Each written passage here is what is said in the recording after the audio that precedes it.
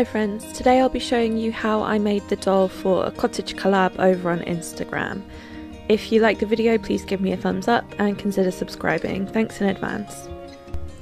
When I bought this doll, she was already prepped and her ears had been chopped off. I took her head off and I decided to sew the ear holes shut so that I could reroot over them. I'm just using a regular sewing thread, making a crisscross and then weaving through those threads to give some stability to some hot glue I'll add in a minute. The glue isn't very hot right now, so I'm able to use my fingers, but I don't recommend doing this. I'm using the nozzle to soften the glue around the ears to try and make it as flush to the head as possible. I ordered this fibre for a different project, but I kept seeing girls with beautiful pastel hair in cottagecore clothes, so I decided to use it for this project. This was my first time working with natural fibre and I kind of regret doing a reroot, but I wanted to show you how I did it in case you wanted to try. So I'm separating the locks into their separate curls.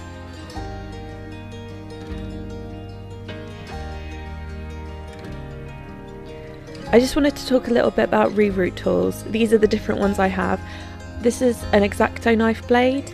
This gold one is a reroot tool that came from a company. And these two black ones are hand drill chucks. Recently I prefer the hand drill chucks because you can push with the palm of your hand. The X-Acto knives sometimes kind of hurt my hands a little bit. I spread the top of the lock into manageable pieces and then rerouted the pieces all next to each other so that the curl doesn't break up. I'm finding it easier to kind of roll the hair a little bit to get it to go into the needle. I'm trying to make the tail small so that the whole tail goes right inside the head.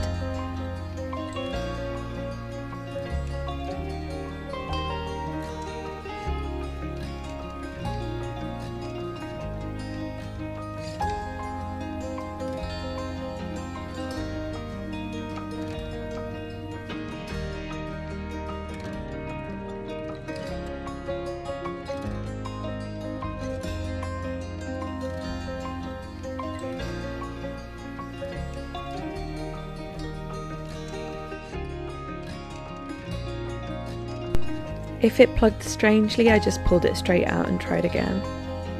I'm using a little bit of water to try and keep those fibres together as well.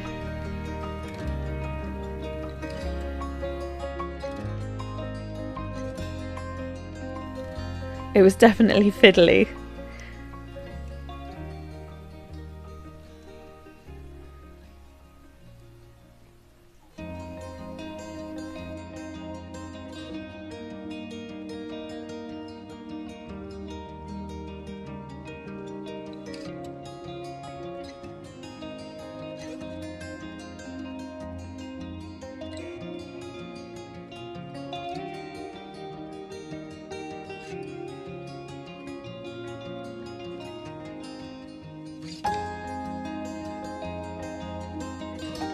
I used a little water to try and encourage the curl back into its natural form. This is how I cut needles. I've never bought reroot needles, just at an angle with a strong pair of wire cutters. Cut the tip off and there you go, you've got your reroot needle.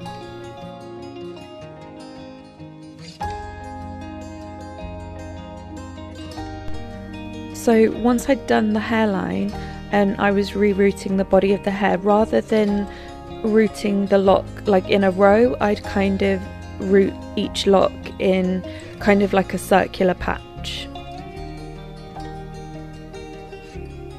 It's a little bit easier here. If there's not a hole close enough that you want to put it through, then you can just put it straight through the vinyl of the head.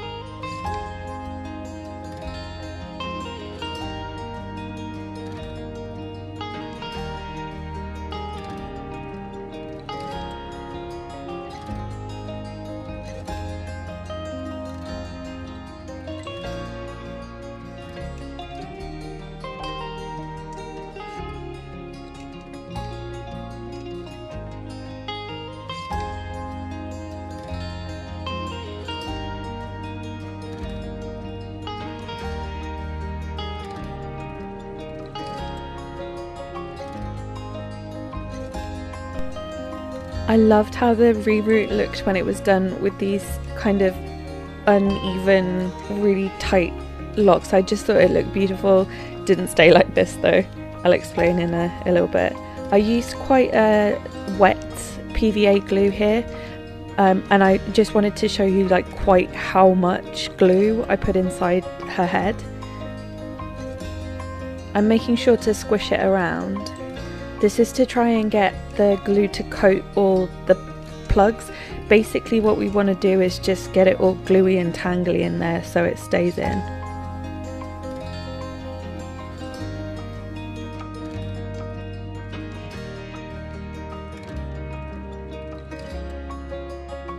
Again, I'm using the screwdriver just to try and touch all the hair in there to make sure there's some glue on it. And if you think you've got enough glue, you haven't put some more in. You can really fill up the head because glue is not as voluminous when it's dry, right?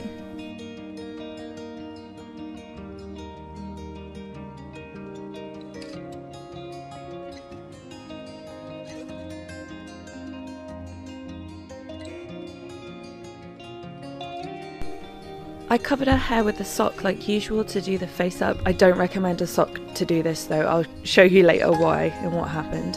Maybe try with cling film or something, but this was a big problem. I've only ever done one person of colour before, and I don't think she looked like a black woman when I was done. I think she looked Indian. I think she looked stunning, but it wasn't what I was aiming for, so I made sure to look at a lot of reference during this. I especially looked for black women with pastel hair colours for reference, and when I was doing that I found a model on Instagram. She's massively famous. I'm not really sure how you say her name. I think it's Niani. She's so incredibly beautiful, and I took inspiration from her when I was doing this face up.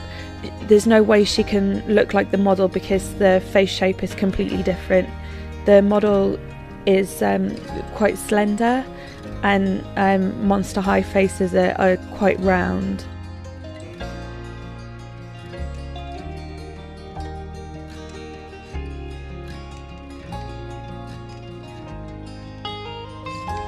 I wanted the eye shape to be similar to Niani's.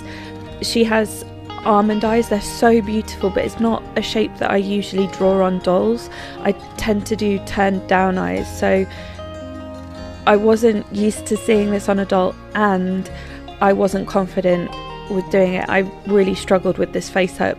I do with most, actually, to be fair. I hate them for so long until I talk to other people and have a rest on it. And then also, and I hate to say this, but the feedback I get on social media as well, I'm very dependent on other people's opinions as well, and I don't know if I always get truthful feedback. I would always want open and honest feedback, but I don't know, that it did make me feel a bit more confident about the face up. I knew that I wanted to give her brown eyes. I think this is something in dolls that we very rarely see, so it's something that I actually do want to do more, just very deep brown eyes. So I looked at lots of reference for this as well. When I was doing the face up, I found, and I find this quite a lot, that the colours were taking better on one side than the other. I was much more easily building up colour on the right hand side of her face. Not really sure why this is. I've previously thought that it could be to do with how I spray the sealant, because I'm right handed and hold the head in my left hand. Not really sure.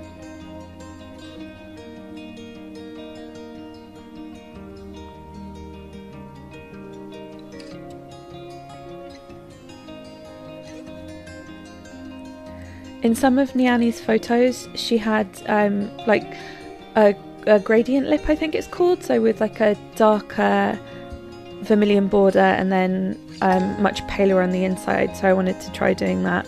When I was highlighting the doll, I found that if I used white, she just looked ashy and gross, so I needed to use actually quite a bright yellow for her highlights to avoid that. I gave her rosy pink blush because I think this is quite a big thing in cottagecore, like rosy tones and like dusky pinks.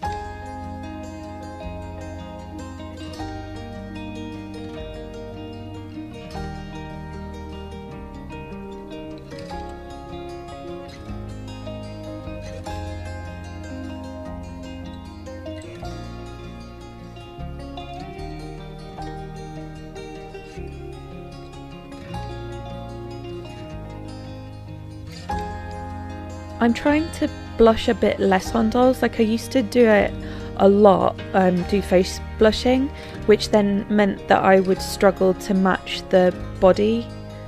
So I'm trying to keep the blushing mostly to the centre of the face and not do so much of it. When you see that massive white brush, that's me brushing the blush off.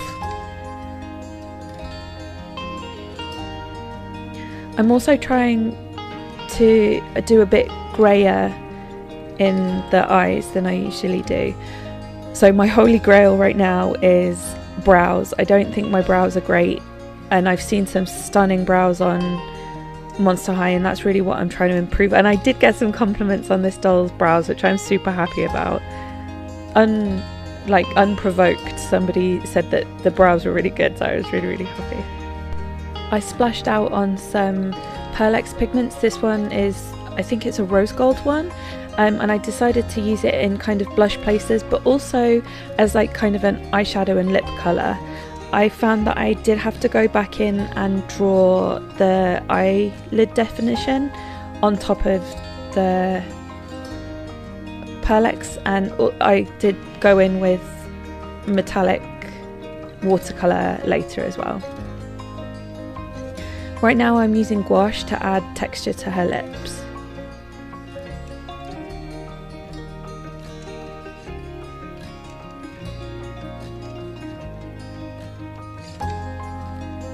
I find that if I add texture here and then blush over it, it makes it look less stark and more natural.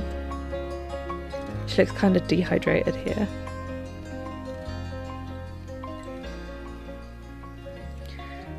I also used the gouache to draw the eyebrow hairs. Less is more here for sure. The next doll I did after this, I kind of overdid it and her brows look a little bit weird.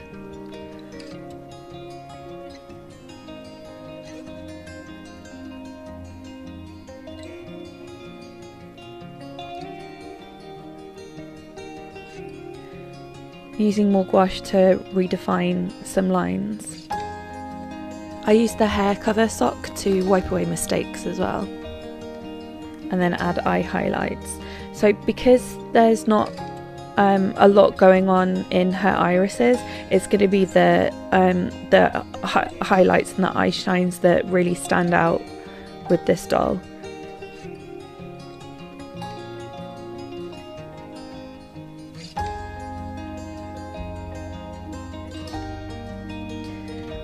I was kind of between doing her pastel eyebrows and brown eyebrows. I really like how they looked. I'm kind of curious to see how it would have looked with pastel eyebrows that would match her hair.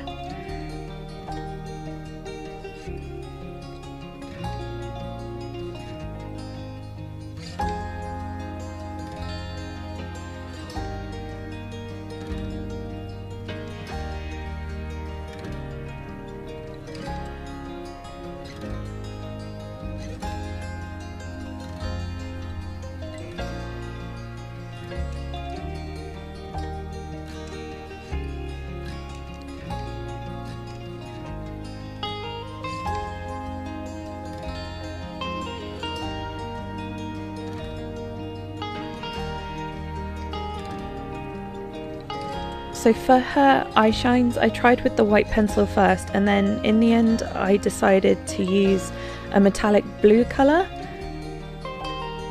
I was looking at quite a lot of eye shines and noticed that there tends to be some blue and then some bright white, and I guess this is because what's generally reflecting in eyes is the sky.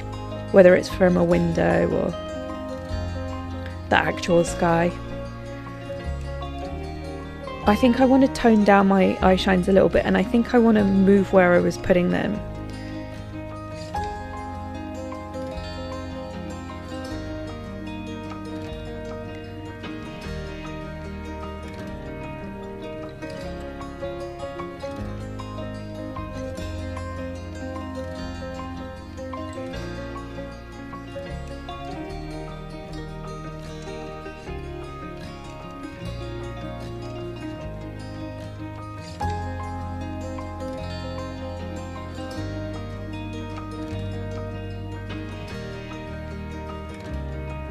I'm using a wet brush to re-wet the colour that I've put on to then wipe off.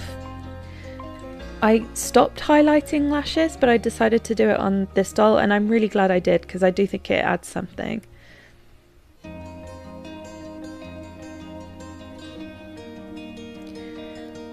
And I added some light strokes to her eyebrows as well.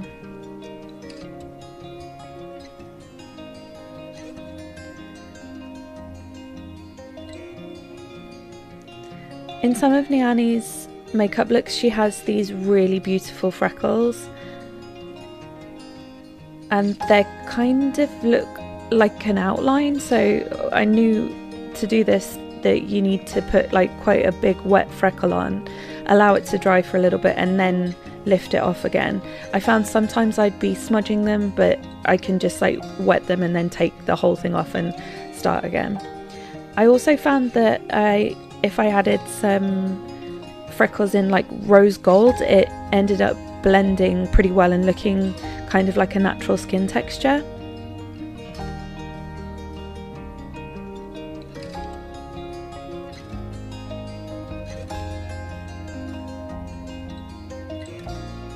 I'm also varying the colours of the freckles.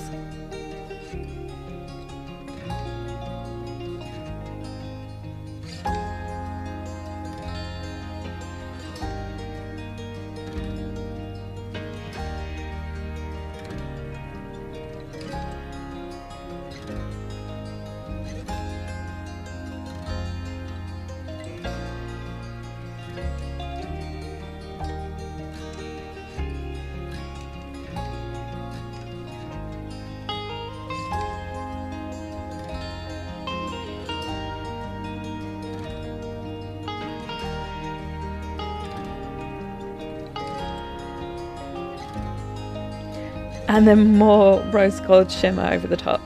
So much rose gold shimmer. Rather than glossing lips, recently I really enjoy using a metallic watercolour on them and then just leaving them because it gives them a more natural sheen.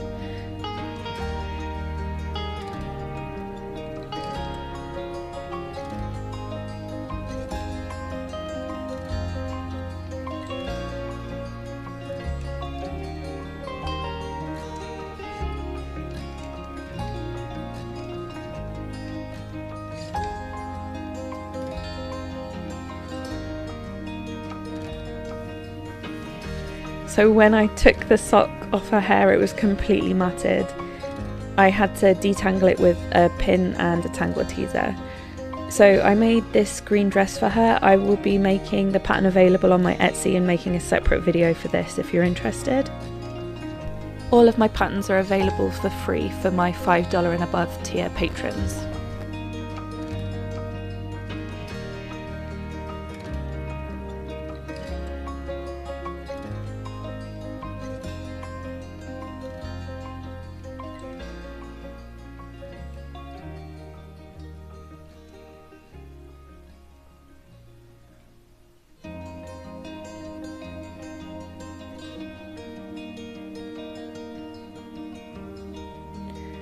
I was asked a lot about these tiny buttons. They're in my affiliate links down in the description box.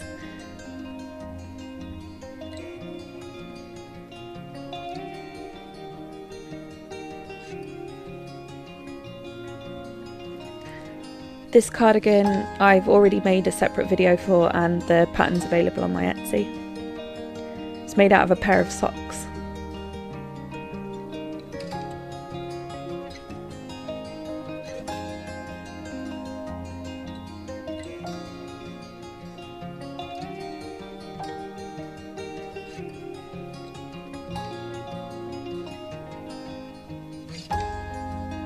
These boots I found from a seller on eBay.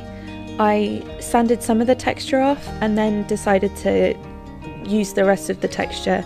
I painted them and then highlighted the molds and some of the texture, and then later added shadows.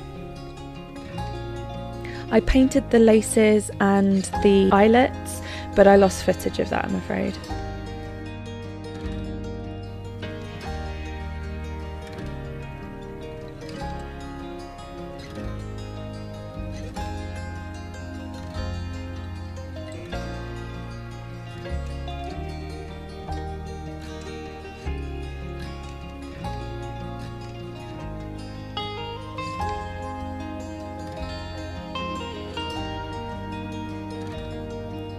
This is for the petticoat. I've been asked before how to get even gathers.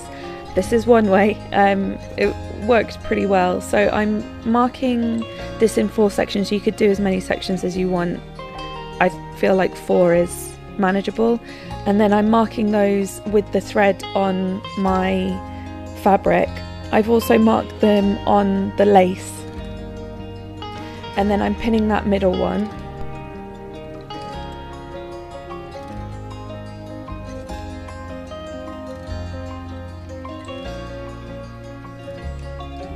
Then the quarter point,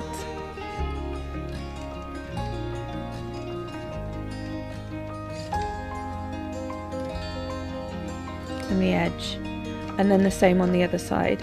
That little white thread in my left hand is a running stitch that I've already put through that lace. I haven't pulled it together yet. We're leaving that until later.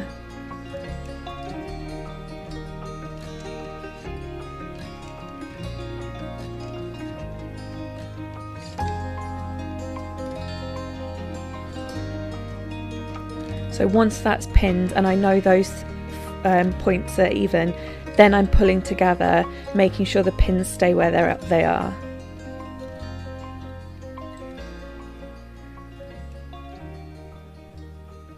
Then I'm manipulating the fabric and just pulling it around to make those gathers more even, and then pinning that again.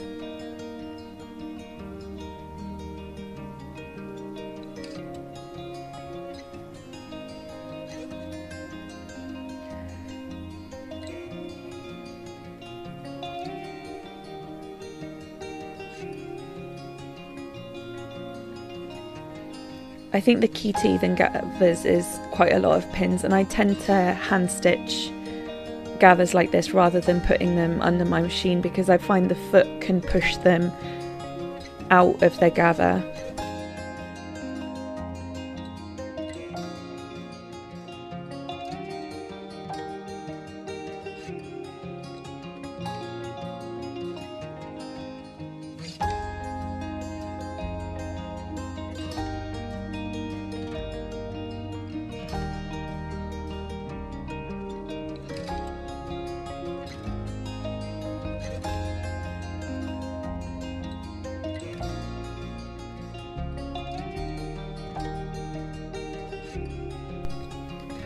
I'm giving that thread another pull to make sure that the fabric is as gathered as it will get. Be careful, make sure that you've anchored the thread at one end either with a knot or with some back stitches. And then I'm sewing that down with a running stitch.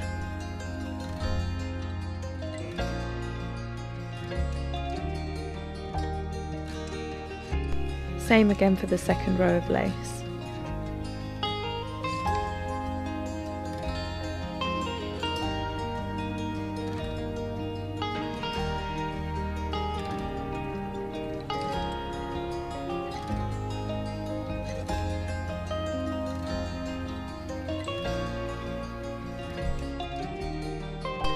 Right sides together, I sewed the back closed. Again, just with a running stitch.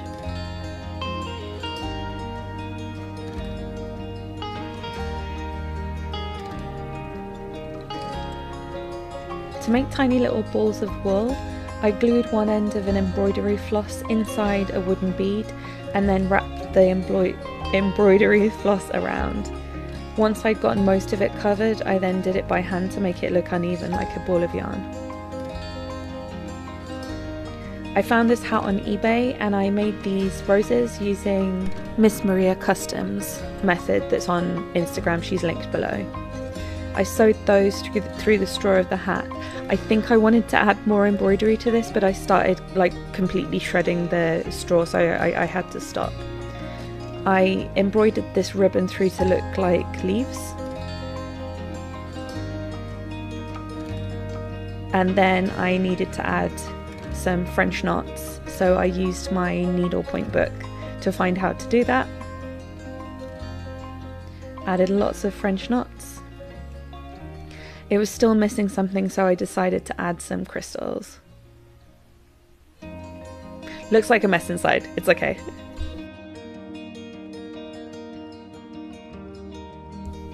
And then I dressed her.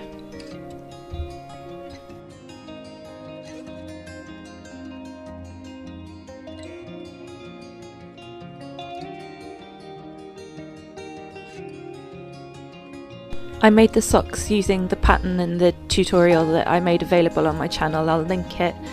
I then cut the foot off the socks so that they would fit underneath the boots.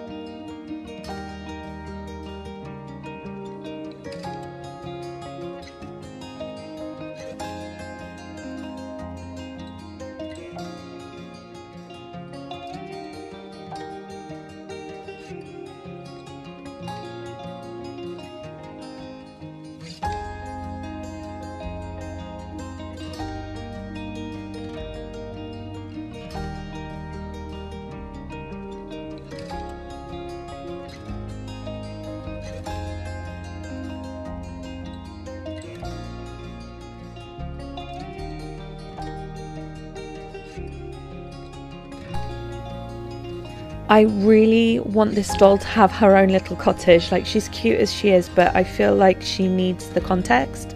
So I made a lot of miniatures. I'm going to do a separate video showing those miniatures, how I made them, and then showing the setting as well. Let me know what you thought about this doll. How do you feel about cottagecore? I like literally lived in a cottage. I was cottagecore life for a bit. It wasn't what I expected. Cottagecore is not for me. Love the aesthetic, don't like the lifestyle.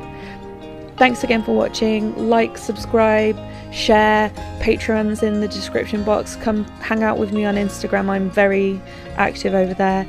Love you all. Thank you so much. Bye.